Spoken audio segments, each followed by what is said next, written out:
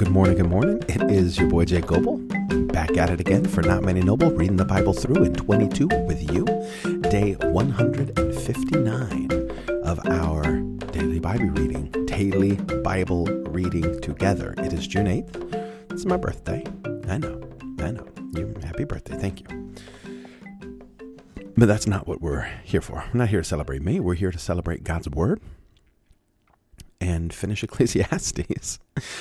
Finishing Ecclesiastes and getting back at it with 1 Kings and 2 Chronicles. And of course, we are finishing up Solomon's life, where he died a few days ago that we read. And then we're finishing up the wisdom literature that he wrote.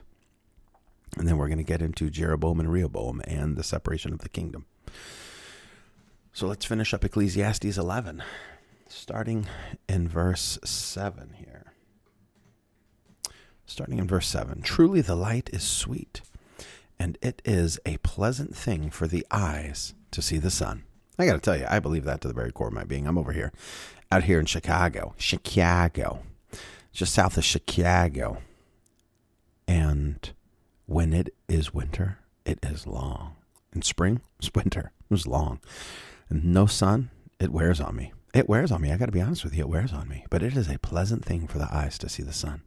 Verse 8, yes, if a man lives many years, let him rejoice in them all. But let him remember the days of darkness, for they shall be many. All that comes is vanity.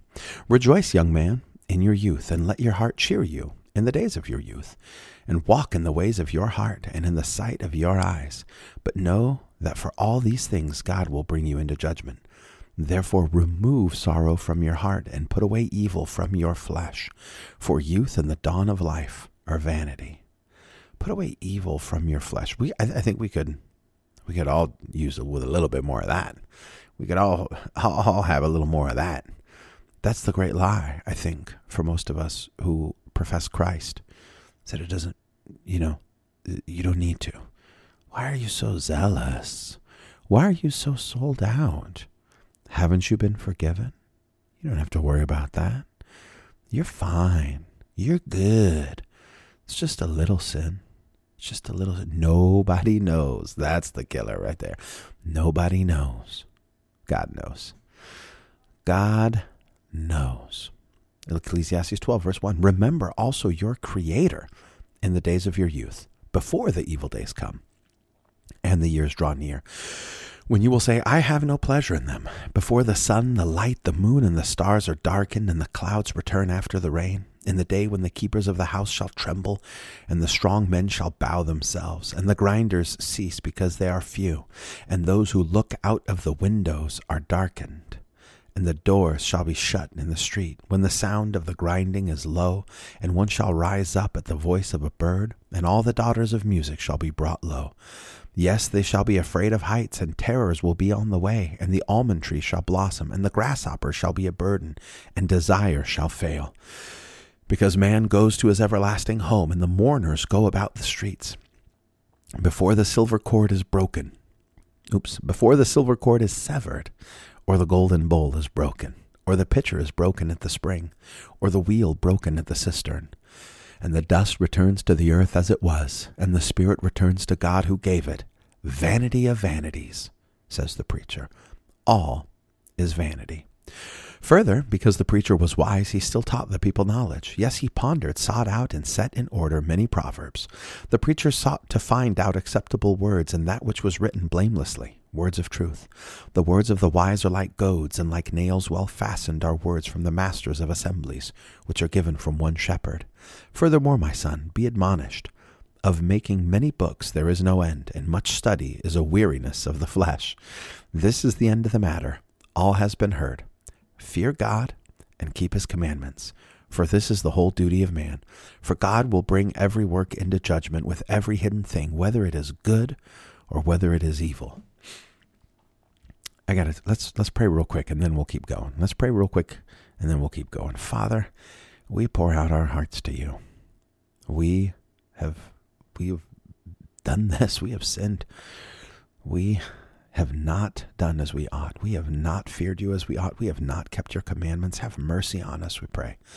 Look to the work of the Lord Jesus Christ instead of our wickedness and our evil and our sin.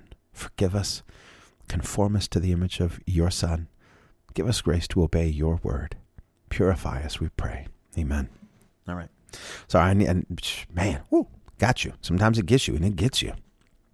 Fear God and keep his commandments, for this is the whole duty of man. But I am so busy with so many other things, God. But I am so busy with so many other things. Don't matter. Fear God and keep his commandments, for this is the whole duty of man. Everything else could be going okay. Everything else could be going well, but if you're not doing that, we are not doing right. 1 Kings 12. Rehoboam went to Shechem, for all Israel had come to Shechem to make him king. When Jeroboam, the son of Nebat, heard it, for he was in Egypt, where he had fled from the presence of King Solomon, and Jeroboam lived in Egypt, and they sent and called him. Jeroboam and all the assembly of Israel came and spoke to Rehoboam, saying, Your father made our yoke difficult. Now therefore make the hard service of your father and his heavy yoke which he put on us lighter, and we will serve you.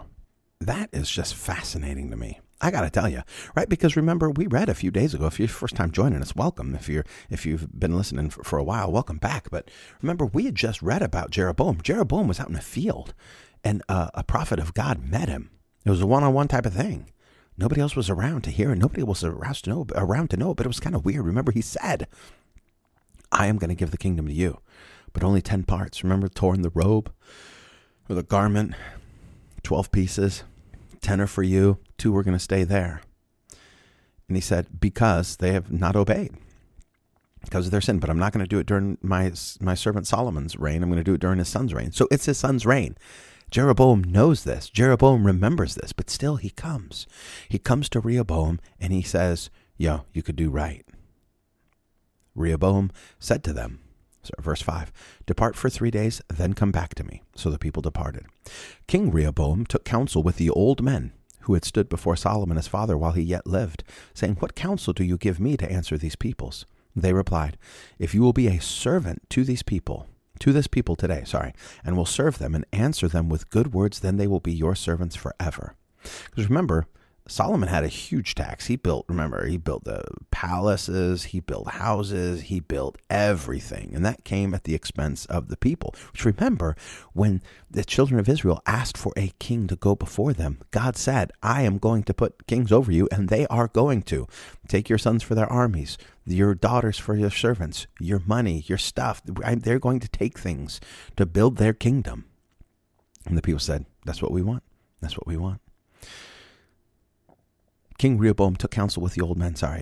They replied, if you'll be a servant to these people, so serve them, have some mercy, everything's built. Let's turn down the taxes. Let's be a servant leader to these people. Verse 8, but he abandoned the counsel of the old men, which they had given him, and took counsel with the young men who had grown up with him, who stood before him. He said to them, what counsel do you give me, that we may answer these people who have spoken to me, saying, make the yoke that your father put on us lighter? The young men who had grown up with him said to him, tell these people who spoke to you, saying, your father made our yoke heavy, but make it lighter to us. Tell them, my little finger is thicker than my father's waist. Now my father burdened you with a heavy yoke, but I will add to your yoke. My father chastised you with whips, but I will chastise you with scorpions. No, I don't think the translation is really great here. There's some top, but there's something about his father's waist, but not his father's waist. He's like, my little finger is thicker than my father's, you know what. So it's like, it's not great counsel. It's not great counsel. And they're not being real gracious. And he's not being gracious when he talks to them. My father chastised you with whips. I'm going to chastise you with scorpions. You ain't seen nothing yet, Bo. That's kind of what is going on here. Verse 12, so Jeroboam and all the people came to Rehoboam the third day, and the king asked, saying, come to me again the third day. The king answered the people roughly, and abandoned the counsel of the old men which they had given him, and spoke to them according to the counsel of the young men, saying, my father made your yoke heavy, but I will add to your yoke. My father chastised you with whips, but I will chastise you with scorpions. So the king didn't listen to the people, for it was a thing brought about from Yahweh, that he might establish his word, which Yahweh spoke by Ahijah the Shilonite to Jeroboam the son of Nebat. Remember, that was out in the field. When all Israel saw that the king didn't listen to them, the people answered the king, saying, what portion have we in David? We don't have an inheritance in the son of Jesse. To your tents, Israel. Now see to your own house, David. So Israel departed to their tents. But as for the children of Israel who lived in the cities of Judah, Rehoboam reigned over them. Then King Rehoboam sent Adoram. Oh, was I supposed to go all the way to the end? Yeah, I was supposed to go to verse 20. So here we go. Then King Rehoboam sent Adoram, who was over the men subject to forced labor, and all Israel stoned him to death with stones. King Rehoboam hurried to get himself up to his chariot to flee to Jerusalem. So Israel rebelled against David's house to this day. So the children of Israel are like, yo, fine, you're on your own. And then Rehoboam sends this dude as if everything is normal, as if everything's okay, as if it's all going to be like it was. And it's not. And when Adoram shows up, the people stone him. Yeah. Things have changed, sir. Things have changed. All right, so now we're going to read the same thing in 2 Chronicles, chapter 10, verse 1. Rehoboam went to Shechem, for all Israel had come to Shechem to make him king. When Jeroboam, the son of Nebat, heard of it, for he was in Egypt, where he had fled from the presence of King Solomon, Jeroboam returned out of Egypt. They sent and called him, and Jeroboam and all Israel came, and they spoke to Rehoboam, saying, Your father made our yoke grievous. Now therefore make the grievous service of your father and his heavy yoke which he put on us lighter, and we will serve you. It's like, was he really going to? We got a lot behind the scenes, but he did right. He did right, and he submitted himself to the Lord's anointed. But then God was going to do what he do. He said to them, Come again to me after 3 days. So the people departed. King Rehoboam took counsel with the old men who had stood before Solomon his father while he yet lived, saying, What counsel do you give me about how to answer these people? They spoke to him, saying, If you are kind to these people, please them and speak good words to them, then they will be your servants forever. That is the servants. So real quick. So he said, if you will be a servant to these people, what does that look like? If you're kind to them, you please them, speak good words to them. That's what service looks like. At least here, quick little definition of what servant leadership looks like. Kindness, pleasing them, speak good words to them, working for them. You work for them. But he abandoned the counsel of the old men, verse 8, which they had given him, and took counsel with the young men who had grown up with him, who stood before him. He said to them, What counsel do you give, that we may give an answer to these people who have spoken to me, saying, Make the yoke that your father put on us lighter? The young men who had grown up with him spoke to him, saying, Thus you shall tell the people who spoke to you, saying, Your father made our yoke heavy, but make it lighter on us. Thus you shall say to them, My little finger is thicker than my father's waist. Now, whereas my father burdened you with a heavy yoke, I will add to your yoke. My father chastised you with whips, but I will chastise you with scorpions. So Jeroboam and all the people came to Rehoboam the 3rd day, as the king asked, saying, Come to me again the 3rd day. The king answered them roughly, and King Rehoboam abandoned the counsel of the old men and spoke to them after the counsel of the young men, saying, My father made your yoke heavy, but I will add to it. My father chastised you with whips, but I will chastise you with scorpions. So the king didn't listen to the people, for it was brought about by God that Yahweh might establish his word, which he spoke by Ahijah the Shilonite to Jeroboam the son of Nebat. When all Israel saw that the king didn't listen to them, the people answered the king, saying, What portion do we have in David? We don't want an inheritance in the son of Jesse. Every man to your tents, Israel. Now see to your own house, David. So all Israel departed to their tents. But as for the children of Israel who lived in the cities of Judah, Rehoboam reigned over them. Then King Rehoboam sent Hadoram, who was over the men subject to forced labor, and the children of Israel stoned him to death with stones. King Rehoboam hurried to get himself up to his chariot and flee to Jerusalem. So Israel rebelled against David's house to this day. All right, now we're back in 1 Kings 12, 21 through 24. When Rehoboam had come to Jerusalem, he assembled all the house of Judah and the tribe of Benjamin, 180,000 chosen men who were warriors to fight against the house of Israel, to bring the kingdom again to Rehoboam, the son of Solomon. So he's like, hey, I'm going to fight these guys. I'm going to subdue them. But the word of God came to Shemaiah, the man of God, saying, Speak to Rehoboam, the son of Solomon, king of Judah, and to all the house of Judah and Benjamin, and to the rest of the people, saying, Yahweh says, You shall not go up or fight against your brothers, the children of Israel. Everyone return to his house, for this thing is from me. So they listened to Yahweh's word and returned and went their way, according to Yahweh's word. That's through verse 24. 2 Chronicles 11, 1 through 4. When Rehoboam had come to Jerusalem, he assembled the house of Judah and Benjamin, 180,000 chosen men who were warriors, to fight against Israel, to bring the kingdom again to Rehoboam. But Yahweh's word came to Shemaiah, the man of God, saying, Speak to Rehoboam, the son of Solomon, king of Judah, and to all Israel and Judah and Benjamin, saying, Yahweh says, You shall not go up, nor fight against your brothers. Every man return to his house, for this thing is of me. So they listened to Yahweh's words and returned from going against Jeroboam. Back into 1 Kings, chapter 12, verses 25 through 33, which is to the end of the chapter. Nice. Then Jeroboam built Shechem in the hill country of Ephraim and lived in it. And he went out from there and built Penuel. Jeroboam said in his heart, Now the kingdom will return to David's house. If this people goes up to offer sacrifices in Yahweh's house at Jerusalem, then the heart of this people will turn again to their Lord, even to Rehoboam the king of Judah, and they will kill me, and return to Rehoboam king of Judah. So the king took counsel and made 2 calves of gold. And he said to them, It is too much for you to go up to Jerusalem. Look and behold your gods, Israel, which brought you up out of the land of Egypt. Sound familiar, right? Sounds familiar. He set the one in Bethel, and the other he put in Dan. This thing became a sin, for the people even went as far as Dan to worship before the one there. He made houses of high places and made priests from among all the people who were not of the sons of Levi. Jeroboam ordained a feast in the 8th month, on the 15th day of the month, like the feast that is in Judah, and he went up to the altar.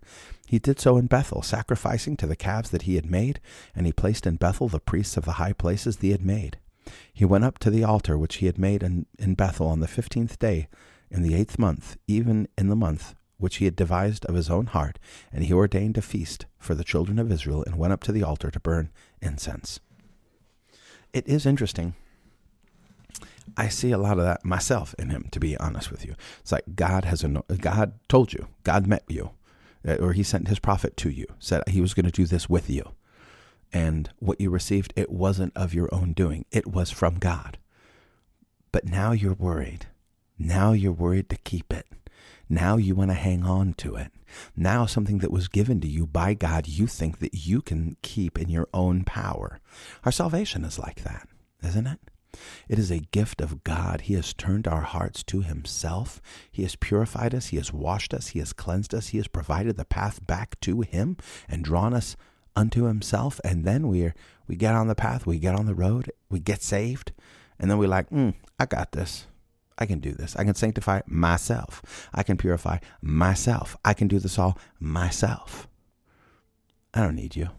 I don't need to hang on. Jeroboam should have said, yeah, that's right. That's where we go to worship God. That's where we go to worship God. But he was worried about losing what God had given him. I don't want to lose my stuff. I don't want to lose my position. It wasn't yours, bro.